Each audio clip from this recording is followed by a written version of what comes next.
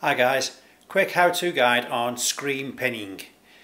This is great if you've got children and you'd like them to play with your phone but don't want them sort of messing with anything else. So it's quite easy to do.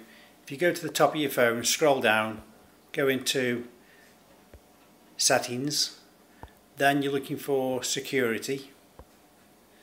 Click on there, then sort of scroll down to the bottom of security, and at the very bottom you'll see screen pinning off.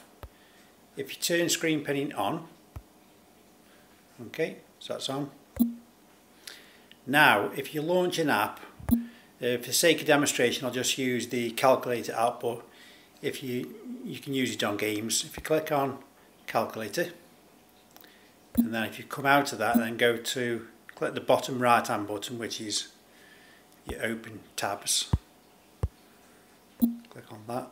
Oh, sorry. Do it again. Click on calculator, then click on your open tabs, and on the right hand bottom corner of the tab which is open, you'll see a picture of a pin. If you click on that, it then gives you some instructions saying screen is pinned. This keeps it in view. There you can read that. So basically what it's saying is you need to hold your two fingers on the back arrow and the square button at the same time to get out of it.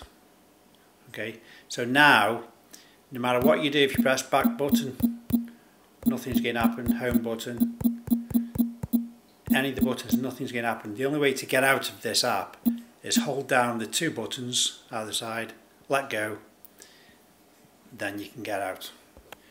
And young children can't sort of work that out, so there you go. Alright, thanks for watching. See you in the next video. Bye.